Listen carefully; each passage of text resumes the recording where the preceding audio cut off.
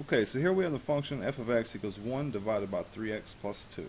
And we need to find the domain, the range, the inverse. We're going to compose with the inverse to make sure we get the identity function. This problem's going to make us work with fractions a little bit. Some students have problems with it, so let's work through it. So first, let's find the domain.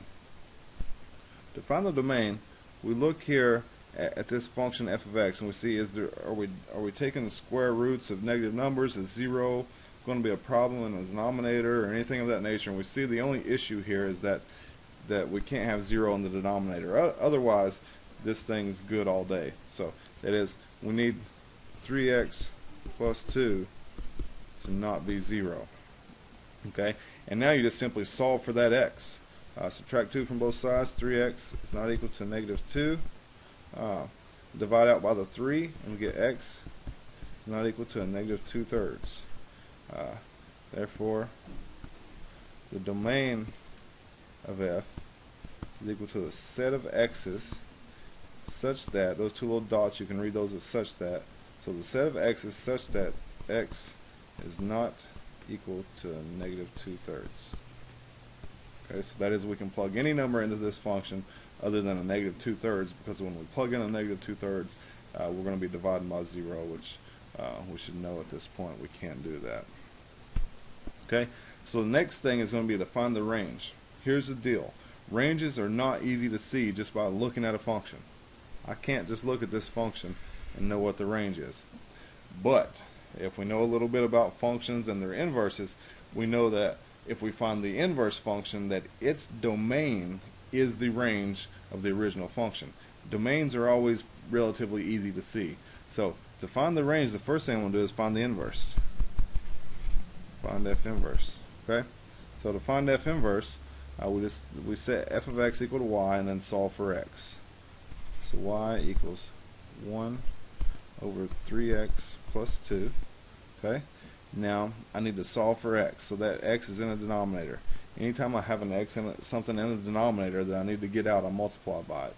So let's multiply by 3x plus 2 on both sides. Anything we do to one side of the equation, we have to do it to the other side. Okay, and we see the 3x plus 2's cancel here, and here the y distributes to both of them, so we get 3xy plus 2y. What's up, Jess? Equals 1. That's okay.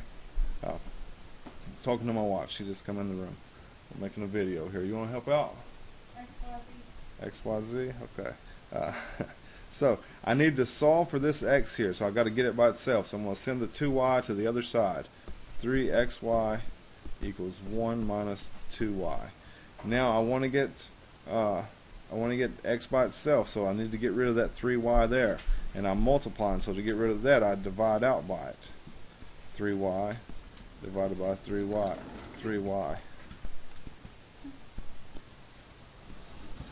Okay?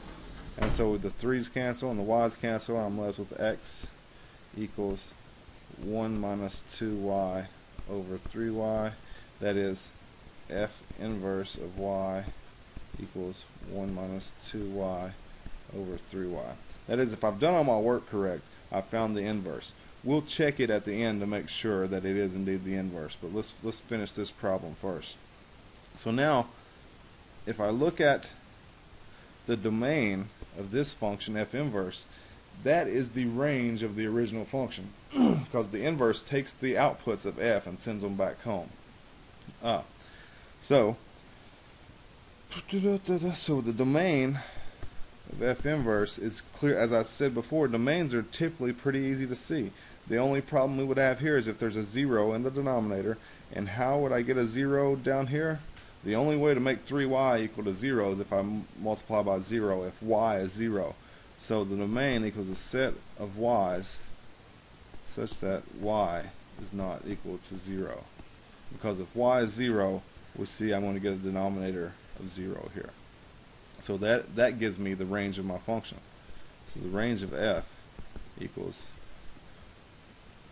y such that y is not equal to 0. Okay, so that's my answer for that part. Part C. What's part C say? Find a formula for F inverse. So I'm just going to say find F inverse. Okay, so we already did that. We did that to work out the other one. So that's going to be what, 1 minus 2y over 3y. So F inverse 1 minus 2y over 3y. That's what we worked out in the other one.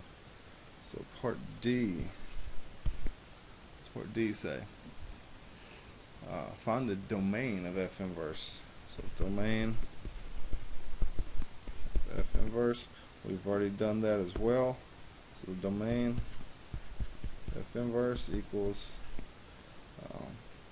my domain of inverse is going to be my output. So y such that what?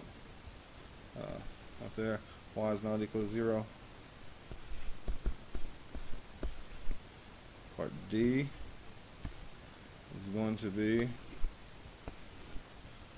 part D says find the range of F inverse. Let me just say range of F inverse. Well, the range of F inverse equals the domain of F, which equals x such that, what was the domain of F here? X is not equal to 2/3. Negative 2/3, right? Negative 2/3. Okay, and that finishes the problem.